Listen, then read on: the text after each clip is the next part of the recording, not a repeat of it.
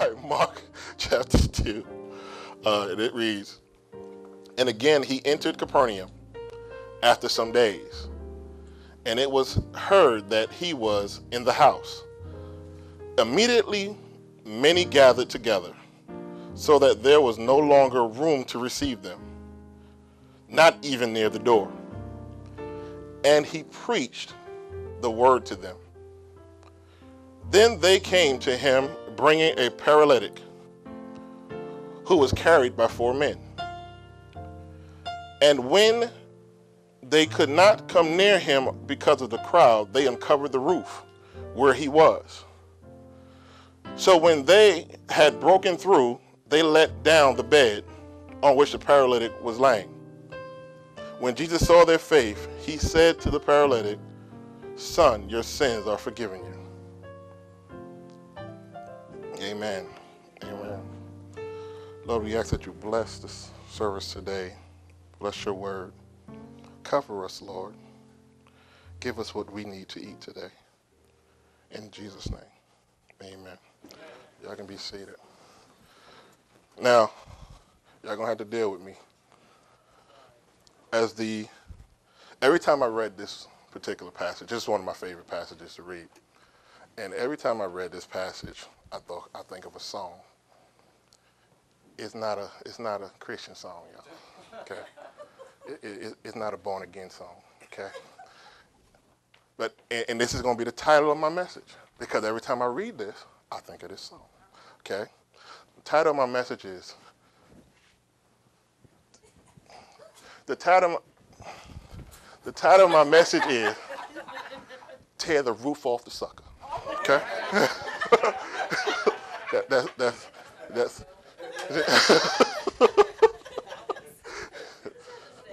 okay. She's like, "I don't know if you should say sucker." I think, I don't know. I'm gonna say it. Yeah. Now, now I like this scripture because it is a powerful message of faith for and love for people one to another. Now, Jesus is in this house preaching, and these 4 men decided, because scripture says it was their faith that caused Jesus to move. So these men are out there and they hear Jesus is in town, and they decided they're taking their friend to Jesus. So they pick up his little bed and carry him to the house. They get there and it's too much going on in front. So they get up on the roof, open it up, and drop their friend into Jesus. And Jesus said, because of your faith, because of their faith, he healed this man. It doesn't say because of the man's faith. It was the faith of the 4 friends. So I began to look deeper, and the more I read this, the more God just gave me. Just talked about it on the basic level. Then he went into spiritual level. Then, we just was just talking about this verse.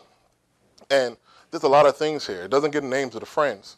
But, my names that I give them is character, perseverance, faith, and hope. These are his 4 friends that carried him.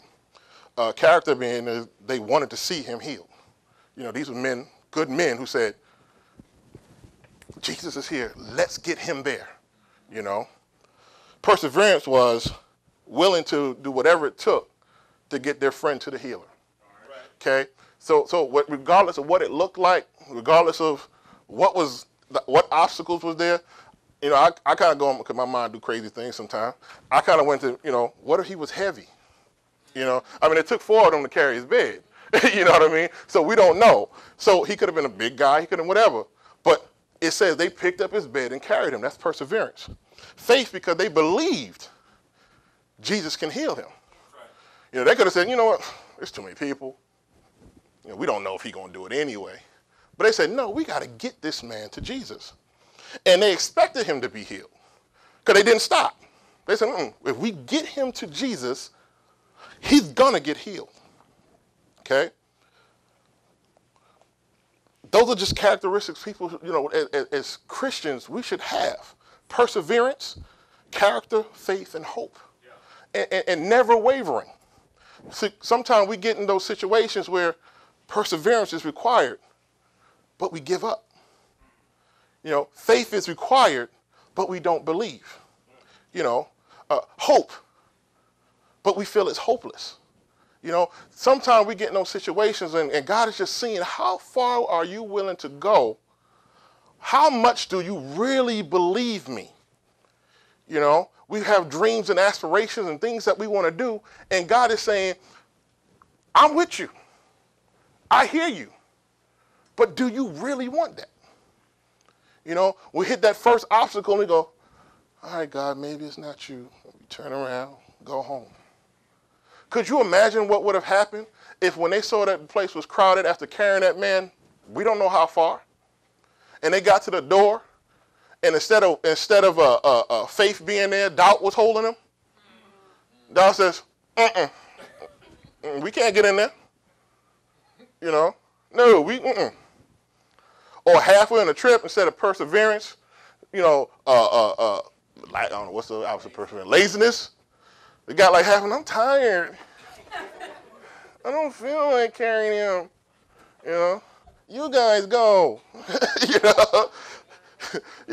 Could you imagine that? If like I said, if unbelief was there instead of faith, and it's like, nah, man, they probably wouldn't have got out the door. There was, so they go, all right, we're gonna carry him. Nah, man, we ain't doing all that. We always got somebody in our life like that. Nah, man, we ain't got to do that. How about you go check out, see if he really healing people, and then come back and get him, man. Man, he heavy. We gonna carry him where? That's like a mile up. Man, you got to be crazy. I ain't. Could you imagine if this wouldn't be much of a story going on if that was the case. So we look at the man who's being carried. A paralytic is somebody who's paralyzed. Usually from the waist down. That's usually how they describe it. The thing about that, and we got to look at it from a bigger perspective. What the Lord told me was that because he was paralyzed, his legs, he had no use of his legs. Not that he did not have legs, he just couldn't use them. Okay? They just were non-functional. They were present, but he couldn't do nothing with it. They were separated from the rest of the body. And as a result, his arms had to do what his legs were called to do. Okay? So you see somebody in a wheelchair, they have to, their arms have to do what their legs were called to do. Okay? So in many of those cases, and because they didn't have wheelchairs back then, either somebody else would have to carry them around, or they would crawl around on their hands. Not being in a position that they should be, where they should be standing to receive, they're down on the ground because their hands have to do what their legs are supposed to do. That's a dysfunctional body. So if we have a room of believers, and you have to say, is this a paralyzed body? Are the arms doing what the feet are supposed to do? Are the arms doing what the legs? Are the arms carrying the body in ministry? Where that is that's what the legs are supposed to do. The legs are supposed to have that function to carry the church where it's supposed to go. And if the legs aren't functioning, then other parts of the body have to do what the arms are supposed to do. And then the whole body's not functioning, because you can't get from God, you can't take from God when your arms are holding the body up. So you end up missing what God has because you're not in your proper position. Okay? You can't see as far as you could see because you're down here. So your vision is small. Because the body is not in its proper position. So he can only see as far as his arms can let him. And the arms are tired because they're always holding up the body. And the legs become useless because he's just dragging them around. But this man had 4 friends. Character, perseverance, faith, and hope, who was willing to carry him to Jesus. Okay? They was willing to get him to Jesus no matter what. Now, so they're carrying him, and they get to the door. Okay? And they can't get in. So they had a decision to make. You know, now what's interesting to me is that they're at the doorway, and what the doorway represents is everything you can't change. Okay? Because people are all in the doorway. They're being blocked. They could do nothing about the situation. There was no room. You know, what was interesting to me was that nobody moved to let him in. You understand? They see them trying to carry this crippled man to Jesus, and nobody said, you know what, move, everybody back out. Get him in there. They were like, I'm trying to get to Jesus too. Or I want to see what he's doing, because they said the Pharisees and Sadducees, they was in there too. So many religious folk will block your way from getting to what you're supposed to get from Jesus. And they'll stand in your doorway to your blessing because they're just trying to see. They ain't there to be a blessing or nothing. They just watching to see what Jesus gonna do. In the meantime, the thing that they're trying to see is standing behind them. You know, the miracle they trying to see is right there trying to get to Jesus, but they blocking because they trying to see what he's doing. You know, that's folk, that's church folk. That's you know, folk out there, you know, who don't see what you see, who don't have your vision. You know, who don't, they're gonna always tell you, you know, all right, well, you know, whatever. Or they, you know, always, hey man, you know, listen, I got this thing I'm trying to do, and you know, I need a partner, I need somebody. Nah, man, I ain't, you know, I can't, I'm not going, you know. And then the same folk that come back later after you done did it, hey man, you know what I mean? You still need that partner? You still need that? You still need somebody? No, I don't need you now. You know. Then the same folk that come back later after blocking trying to block your way, trying to block your way to God. You know. They done crowded your space, and you know, they usually don't want to see nobody else get, you know, because the Pharisees had some stuff. They had their stuff together, you know. They supposedly had the promise, and they, you know, so they knew they had some things working in their favor. But we ain't gonna let this crippled man come through here. Cause sure, somebody turned around and saw him back. You know what I mean? It's like you go to any places, you know, somebody saw, hey, I'm sorry, you can't get in, bro. You know, you know, we know you like that. We know you in this position, but you can't come in here, man. You know, we listening to the rabbi. You know, being religious, listening. They're trying to put action. They're trying to put words in action. These other people are just watching the word. You know, so we have the doorway. That's the stuff you can't change. You know.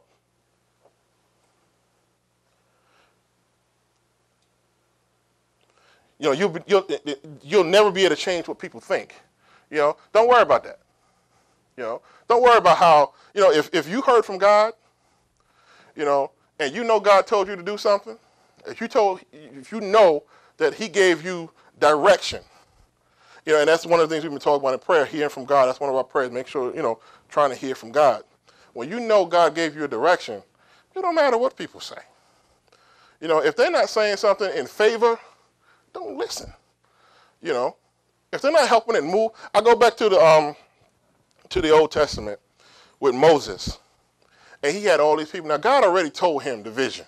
You know, God already told him what he had to do, but it was getting to be a bit much for him. You know, he was trying his best to do what God told him to do. You know what I mean? But it was starting to kill him because he had thousands upon thousands of people that he was trying to minister to. You know, that was the first mega church. You know, he had all these people out there in the wilderness trying to minister to all these people. You know, so his father-in-law had to come to him and say, hey man, listen, this is what you do. You take people you trust and you divide the people up and have these elders be over them. So from this mega church, he meets smaller churches, and that's the real mega church. But I'm not going to get into that. But, so because he knew he couldn't do it. So that was to help him continue the vision that God had gave him. He wasn't altering the plan. He didn't say, man, you need to send them people back. Forget it, man. It's killing you. Send them back. He said, no, this is what you do. Divide them up, so that way, and let them handle the problem, the smaller problems, and then the big problems they bring to you. He didn't change the plan. He just helped him move the plan forward. So if you got people in your life who are giving you advice and it's to help you move the plan forward, that's good advice. But the people who come and say, nah, man, I don't think you should do that. Those type of people, you want out your life. Them people you want to remove. But that's when you heard God say something.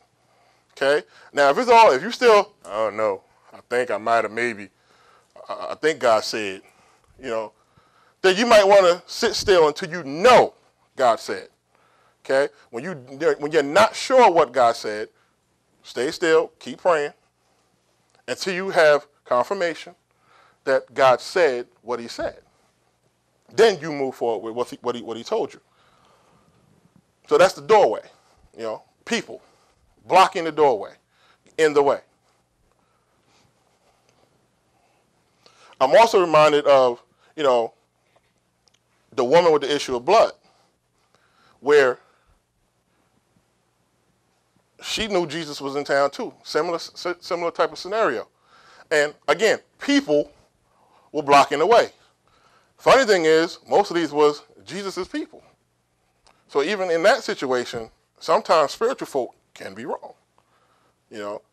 She said, no, I got to get to it. If I could just, I understand y'all, but if I can just get in touch she's reaching through. And Jesus instantly knew, somebody touched me, And it wasn't like, hey, Jesus, how you doing? It wasn't nothing like that, because they were, because people were, because the disciples were like, everybody touching you, Jesus, who?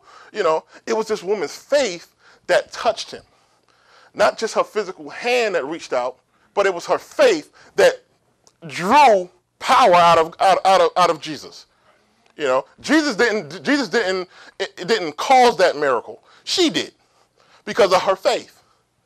Okay, she stepped up and said, if I just got to get to him. Some of us got grandparents like that, They move mountains for us, If you just get to Jesus, if you can just get to him, and he will change your situation. Okay? So now, these men carried this man onto the roof. Now, there's different interpretations of this roof. People say, oh, it was just a bunch of leaks and stuff, so they were just pulling it off, whatever. I don't know. But my Bible says they took off the roof and dropped the man in. Now, what's funny to me is the person who owned the house, could you imagine? Because at one breath, he's sitting there like, yeah, Jesus in my house, y'all. Like, all these people here in my house, Jesus in that. What y'all doing? You know what I'm saying? They sitting there, he's enjoying all of this and it's feeling like, I'm a blessed man, Jesus in my house. He had a hole in his roof by the time Jesus was gone. See, the key to that is, the principle of that is, when you have Jesus in your house, it's going to cost you something. All right? See, when Jesus comes in, it costs you something. You're going to have a hole somewhere. That's a piece of your protection, keeping something that only he could fix. Is that hole, and it costs you something. Something's going to be missing. Something is going to be you're going to lose something when Jesus is in your house. I'm talking about you, the house now. We're not just talking about buildings no more. When Jesus is in your house, you're going to lose something. Okay? When you invite him to come over, you're going to lose something. You know, your little defenses is going to come down. You know, that little place of protection, you might lose it. When Jesus comes into your house, you're going to lose something. Something is going to be not the same anymore.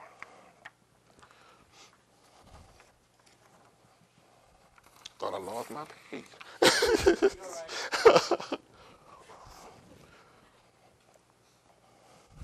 How far are you willing to go? You know, now we look at this, and honestly, I'm about done. How far are you willing to go for what you believe? You know, how far are you willing to? Are you willing to carry somebody for the cause of Christ? You know, some of us got people in our families that we've given up on. You know, I know I was one of those people. I told you before, my family kind of wrote me off. Oh, well, they just ain't going to get saved. You know, everybody in my family was born again and, you know, everything. And they just kind of said, well, we tried with Andre. You know, Lord knows we did, but he just ain't coming. So, But my mom, she told me after, she said, you know what? When y'all was small, we carried you all up to the altar and prayed over you. She said, and God told me that he would save each and every one of you. Now, my mom, when I came to Christ, my mom was sick.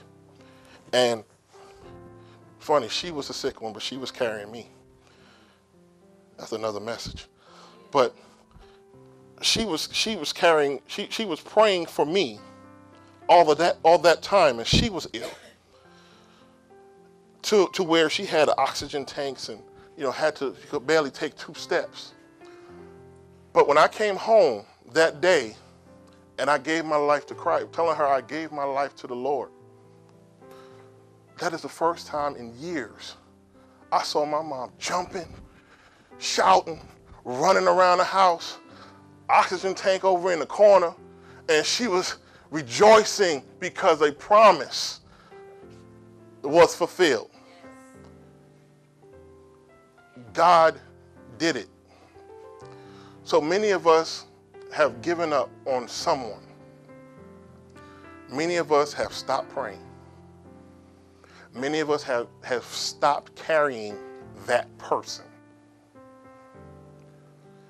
Get them here. Get them to Jesus. It is not about the building. Get them to Jesus. If you have to tear a roof off, if you have to tear a wall down, get them to Jesus. I can speak for myself when I say my life has not been the same. I can see things that I couldn't see before. Because there's been a change in me. I'm like that man who was laying in that bed, being carried by a sick woman, in my case.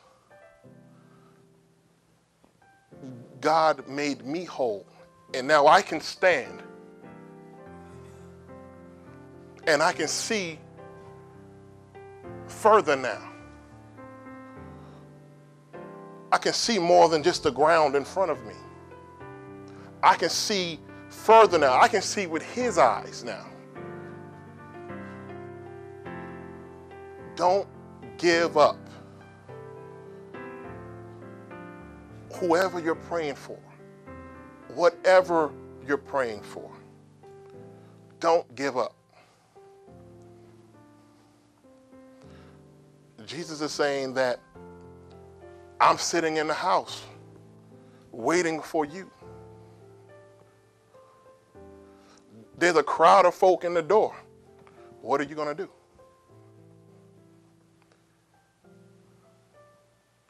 What are you going to do? Get them in the house. God bless.